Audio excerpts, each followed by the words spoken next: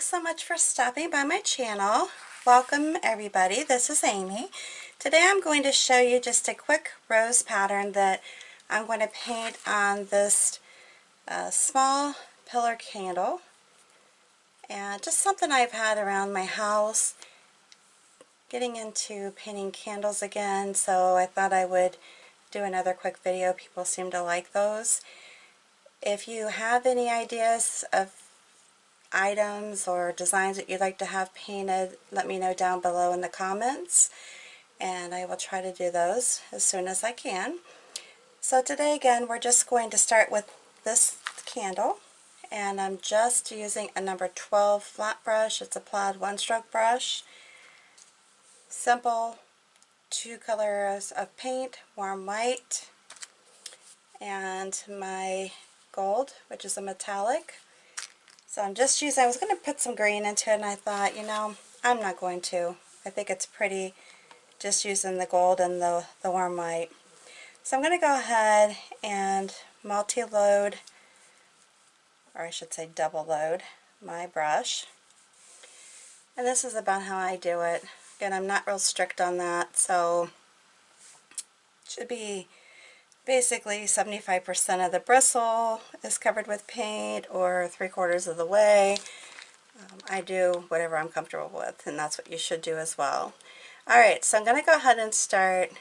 I've cleaned this off with rubbing alcohol. Did not put any type of medium on this particular candle. I did try the Mod Podge on my last one, and it was fine. I just think if you don't handle them a lot, they'll be fine whether you put a medium on it or not. So just keep that in mind. Again, this is my signature rose that I typically paint on my wedding dress hangers. So while we're here working on this, if you're new to my channel, make sure that you hit that subscribe button and the notification bell so you get notified whenever I post something new. And at the end, if you like this video, please make sure you give me a big thumbs up. I apologize for the noise in the background. That is my air conditioner. Yes, unfortunately, we're still in the need of air conditioning here in Ohio, as it was supposed to be 90 degrees today. I'm not sure if we got that high. Definitely is warm out.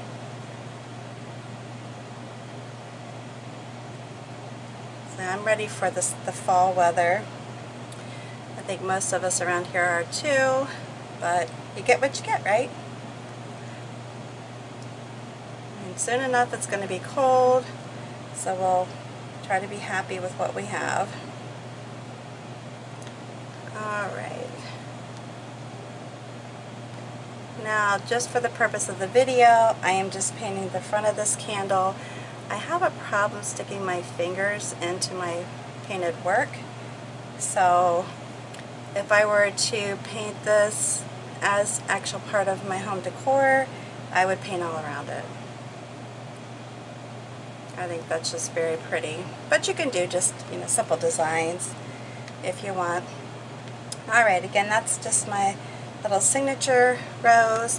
If you want to do a few little buds, you can put those up in here. Even a little one down here.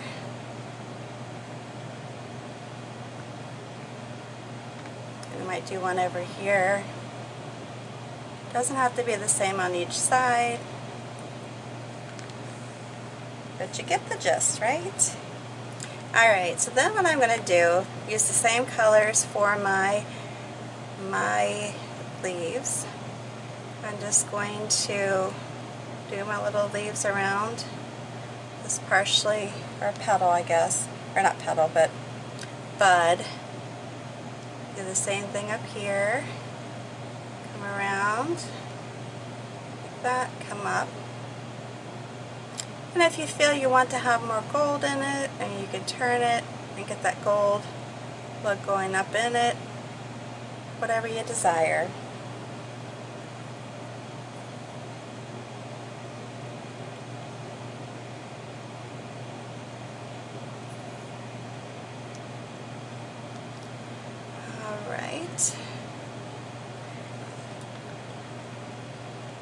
That's definitely a very easy pattern. Alright, so then I'm just going to bow in some of my very easy ruffly leaves, and I am placing the gold on the outside. The flower has the lighter color on the outside. This way I'm doing the opposite.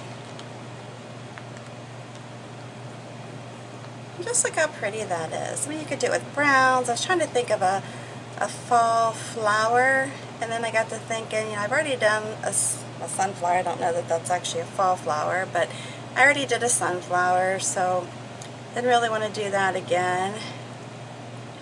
So I just did that recently. And you know, you could do mums, of course, if you wanted to. But then I thought, you know what, I'm just going to do the gold and white. It's pretty. It'll look pretty on the orange. And then we can just go from there with it. And again, you can always add more flowers, different flowers. You don't have to just use single. I typically, you know, just am trying to teach you to paint one flower or one type of flower at a time, but you can do more if you wish. Alright, and then I would put in some what I call filler flowers, or filler leaves, excuse me. Filler leaves. And I'm just going to put a little stem through it, like that. But look how pretty that is. Just a simple design can really add to your home decor. What a great gift idea, especially for the upcoming holidays. How awesome is that? And how long did it take? Not very long. Alright, so and there's really not a whole lot of space left to paint on the back, so it wouldn't take much longer to finish that off. But again, I'm just doing this for the purpose of doing the video. I like it. I think it's very pretty. Nice contrast with the orange background. Let me know what you think down below. Do you like this design? Do you think this is a pretty color? And I think I might have gotten my fingers in that. Probably did. I'll just load it here and do a quick fix.